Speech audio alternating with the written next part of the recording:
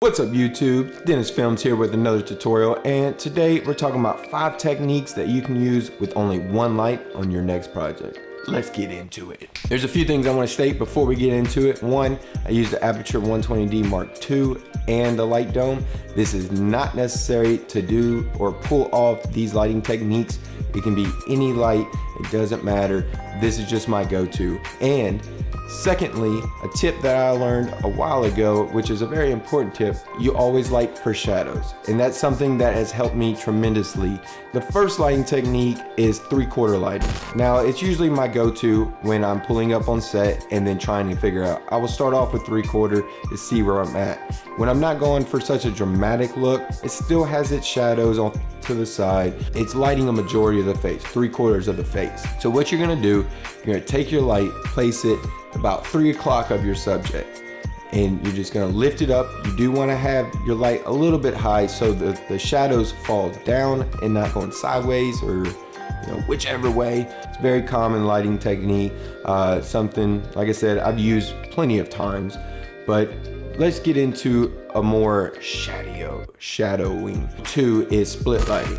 To achieve split lighting, you're just gonna take your light, place it on the side of your subject, directly on side, and what it's gonna do is gonna create a split in the middle of their face. One side with nothing but darkness, and the other side with just lighting.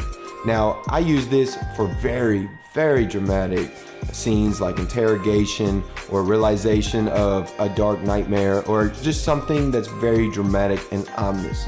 And it's just one of my favorite things to do with dramatic lighting is split lighting. Number 3 is silhouette lighting. Also very simple to achieve and can be done with any light, but it's not and should not be used on every single project because it's a very unique lighting. So basically what you're gonna do is you're gonna take your light, you're gonna place it on the side of your subject, but not facing your subject, or you can place it actually anywhere as long as the light is behind or on side of your subject and hitting the wall behind them. Then you're gonna take your subject, turn them sideways so you can get that nice outline. It's gonna create a silhouette effect.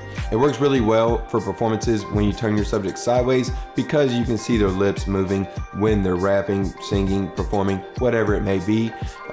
It's a very unique lighting setup, and I do not think it should be in all projects. Let's get to the 4th type of lighting, which is overhead lighting. And it really, in all honesty, if I can, this is my go-to lighting. What you're gonna need is a C-stand with an arm.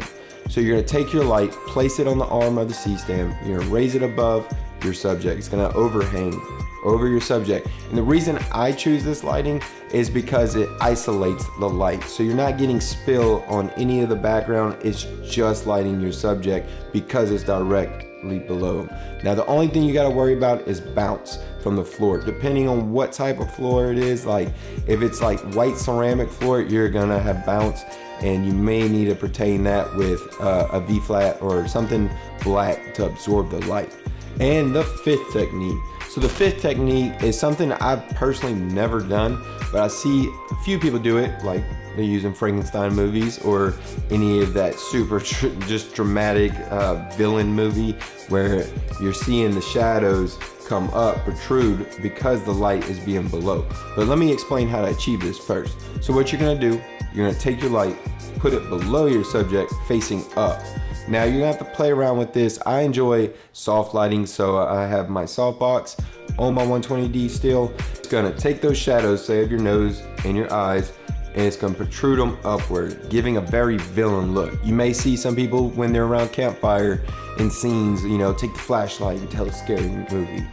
Tell a scary story, and they just have it, and it's just so shadowy, and it's just lighting like this little V area right here, which, like I said, I've never used. I've never had the situation to use it, but I will in the future, and it's just something to throw in there. You never know. You may need it tomorrow or the next week of something of your project.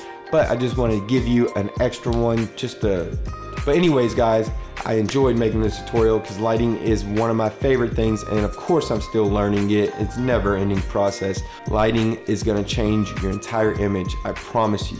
So if you don't own lighting, at least get one light. You can try these techniques, or if you have multiple lighting, challenge yourself to light your subject with only one light and make it dramatic. But anyways, guys, I just released some new products in my store. I got a distortion pack, I got LUTs, I got all the goodies, which you can check in the link in the description.